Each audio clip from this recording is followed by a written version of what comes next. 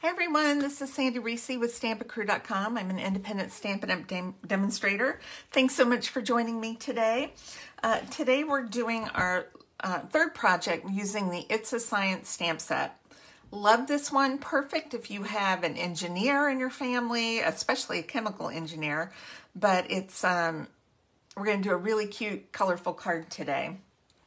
Before we get started, just a reminder, Thursday is our card class at noon on Facebook, and then I will upload it to YouTube, but any purchases made that week, starting Thursday to the following Thursday at $35 or more, you're going to receive a kit of the card class projects, and if you spend $50, you get the kit and a pack of embellishments for free.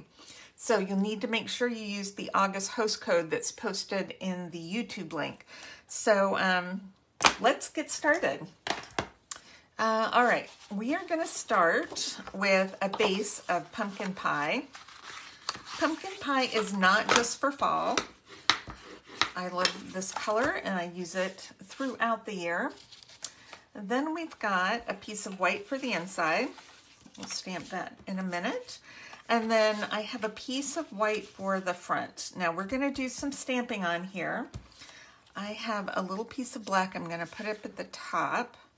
I'm going to set that there so I can kind of gauge where I'm going to do my stamping.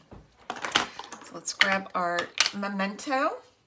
And on the front, I'm going to do this stamp, this verse that says, "It's your birthday, you can overreact." Okay. Hopefully gonna get this straight right here near the top. It's a little bit crooked. Let's give it one more shot. That's the best thing about the paper is it's got two sides. Let me get a little closer. Maybe I can see better. That's better. Okay, I was too far away. Now I have taken this big set of beakers and I stamped these two on the left and cut them out with Memento ink. That was just to save a little bit of time. Look, my fingers are inky already. And on the inside, I am going to stamp the sentiment, "Let's celebrate," since it's for birthday. Okay, and then I have some pumpkin pie. I am done with the black. Let's do pumpkin pie. And I have this fun stamp set of cells. So I'm just going to do one kind of there on the inside to decorate. And then I'm going to take these cells and just do a little bit of stamping kind of around the edge. The middle's going to be covered, so I'm not worried about that so much. I just wanted to get a little bit of texture going around the outside. Okay, I'm going to come back to that orange in a minute.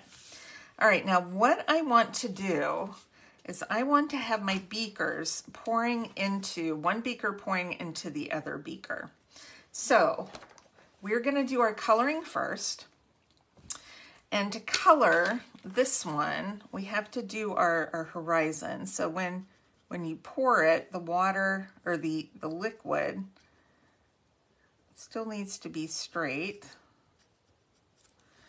Okay, so I'm going to have it kind of being poured out. Whoops, that's okay because we're pouring it out, so we're going to color that whole thing red. We're actually going to cover our little outside red too, right there. I left a little bit of white on the outside. Okay, so this is going to be pouring into here, and we're going to start with, we're going to do yellow, like Dark Daffodil Delight. The bottom, now what's red and yellow? What do you get when you combine red and yellow? Orange, correct. So we're going to do orange on the top half, like it's been mixing. We're going to blend that too. And I want it to look like it's overflowing. All right, so let's get our yellow back in. Let's do a little bit of blending right between the orange and the yellow.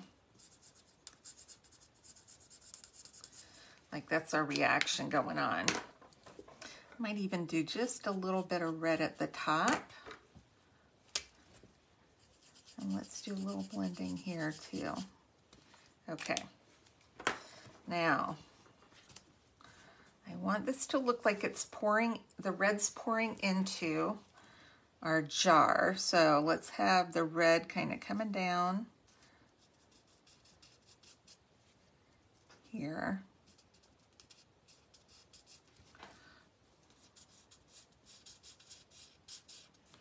Pouring into our jar. Okay, that looks pretty good. All right, now I want my orange overflowing onto the ground or onto the tabletop. I will do the ground. Okay, I'm gonna do, we have it here. It can be kind of overflowing. I'll get it a little overflowing.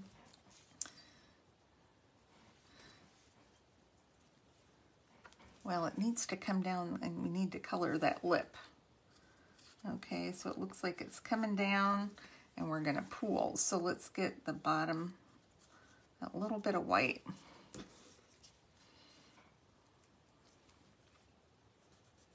I'll move this over. Okay, now this is where it's going to run and pool all over our countertop. I'm just going to do that. It's spilling out. Okay. Probably could be a little smoother, but I think that is good. We don't know where that water is going to go. Okay. Now I want to stamp a few bubbles, and then I think we can assemble. So I've got my bubbles. I'm going to do these in orange. So I'm going to have some bubbles coming out this way, and then we'll have some bubbles kind of coming down onto our mess that we've created. Yay! Okay, I think we're done. Let's pop up our beakers. So we've got a big dimensional on this one. Let's see. I think I need to bring my color over just a little bit. We'll hide whatever we don't need. Okay.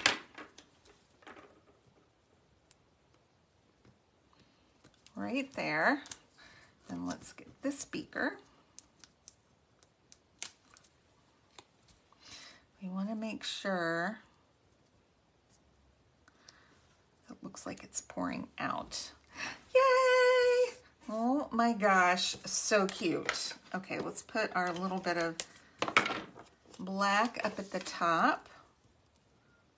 It almost looks like it's, you know, like a little notebook. You know, you have those lined pads that have the black binding up at the top. Okay, it's a little bit longer. So we can just trim that off there. I'm not even going to put ribbon. I thought I might put ribbon around it, but I don't think it needs it. Okay. Now, I've got a piece of yellow just to add a little more color. This is 2.5 inches. I'm going to do a small flag. Let's see. We do 2 1/4. I can see right where the center is. Right here.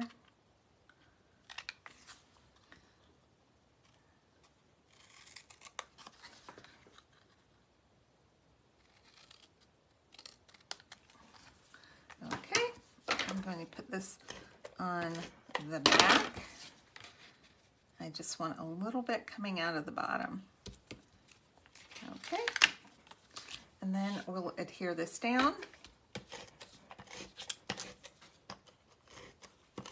I'm going to put this this right at the top. We're going to put it right up here.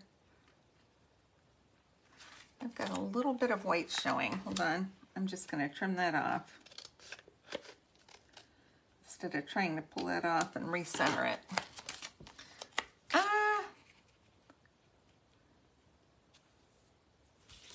Oh my gosh, so cute. Let's do a little wink of Stella on our bubbles, because why not? They're really more kind of glossy, but you know, this dries fast and it's sparkly. Now you could always embellish it a little bit more if you wanted, but I just think that it's so much fun. This could also be a good Halloween card. Do purple and green, although those two colors together I think make brown. So that doesn't sound good, but it could be black coming out. Anyway, I hope you enjoyed today's card. Make sure to click subscribe if you haven't done so already so you don't miss out on future videos. And I'll see you back here on Thursday for card class at noon on Facebook, and then I'll post it shortly after on YouTube. All right, thanks everybody. I will see you soon. Bye-bye.